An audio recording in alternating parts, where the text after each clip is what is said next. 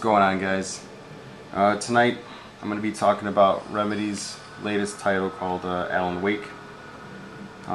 Usually when it comes to a brand new survival horror game, look at that, it's 1 o'clock in the morning.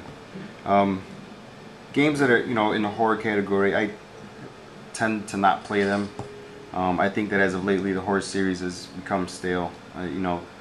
Games like Resident Evil, Silent Hill, Dead Space, those are titles that have actually earned, to me, that they've earned their spot in the horror genre because each one of those games has contributed something new to the series. Remedy, on the other hand, takes the basic principles of a horror game and adds a fresh concept by implementing light to defeat its enemies. You can see I have a flashlight in my hand and I'm standing in light right here. This light is pretty much a safe haven. When you see it, run to it. It'll rejuvenate your battery. I believe it rejuvenates your life too. I'm not sure, but those two things, battery and you got any guys chasing you, you just run in here and they pretty much just disappear. So now the enemies in this game aren't like enemies I've ever seen in anything else. They're this weird shadowy figures known as the Taken, and they have pretty much like a black shadow shield around them, and the only way to defeat them is by using your flashlight. So it's pretty crazy. At times, you're trying to fight off multiple dudes and you're trying to shoot them. Well, you gotta weaken them first and then you shoot them, and then when they die, your battery waste, you gotta pop in the battery. And right now I'm gonna stop talking because I think something's about to happen. So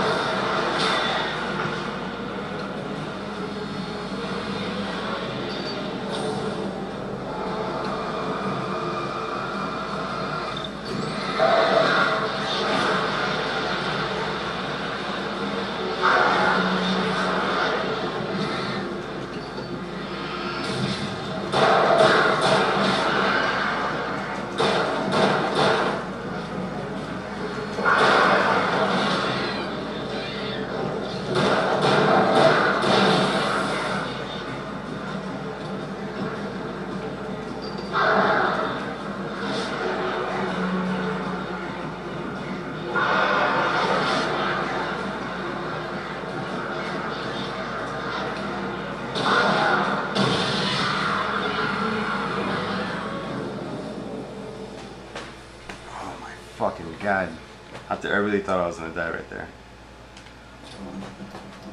Alright, well, most games in in this category, they rely on the the pop out and scare type of tactic where you'll be coming around a corner, music builds up, and then something pops out and then I'm scared. Not in this game. This game is, as you've seen, it gets pretty tense. During the combat you got to keep switching out batteries and worrying if you have enough backup batteries and bullets. But yeah, it's pretty crazy. This game, as you can see, it kind of relies on ammo conservation and tension buildup. Like all that's the music was really good, and yeah, it was nuts. So now basically what this game's about is Alan Wake is an author who suffers from writer's block, and he thinks that taking a trip to this fucking place called Bright Falls with his wife Alice will actually help him, finish writing his novel. I'm not really sure if you guys remember this movie called Evil Dead. I think came out in the 1980s, where they come out to a cabin and just a bunch of weird shit happens. Stuff's possessed, and it just reminds me of this game. That's the reason why I brought it up. So, for those who haven't played this game, I'm not really gonna talk too much about Alan Wake and the stuff that happens in this town, because I don't want to, for the sake of spoilers, in case you guys want to pick this up and play it. We got some more guys right here. Just give me a sec.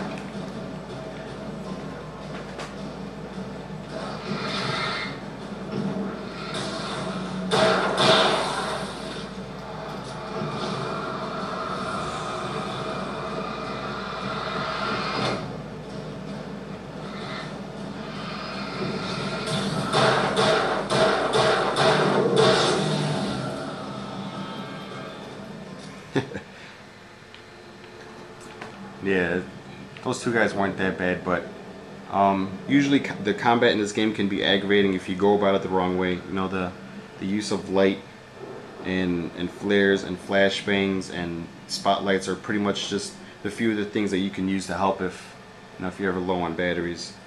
The actual batteries that they use in this game are Duracells. Like, it's pretty crazy that they're advertising. They advertise for Duracell and Verizon phones and things like that. So just thought I'd fill you guys in on that. Another thing they throw into the mix is the dodge button, and thank God for a dodge button. Every game needs a dodge button, because the dodge button in this, it serves as two things. It's a sprint button if you hold it down, and if you tap it, it's a dodge.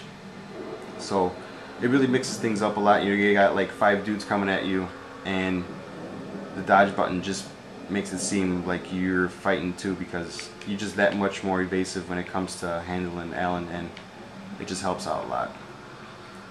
So let's see what we got in here. A shotgun. You find scripts throughout the game. These scripts, you pick them up, and they're pretty much a prelude to what's supposed to be happening in the game. I mean, obviously I said he was a writer, and he lost all his pages throughout Bright Falls, and he's just picking them up. So if you want, you could sit through and read them all. I think the game play enough is enough for me. So yeah, I mean, that's pretty much about it. I'll show a video after this one showcasing some other scenes. I know it took up about 8 minutes of this vid just explaining the the things going on, but there aren't really too many bad things to say about this game. One thing that I am a little disappointed on is the voice acting.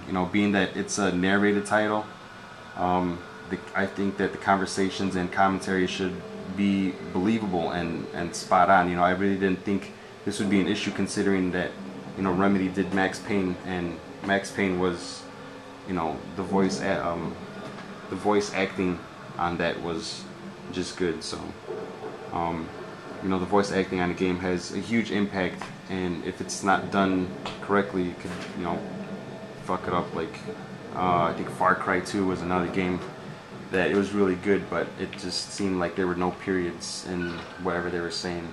So it's like one big run-on sentence. But anyway, if you guys want to pick this game up, just turn out the lights, give your girlfriend NyQuil, and turn out the volume, and just enjoy it. Alright guys, later.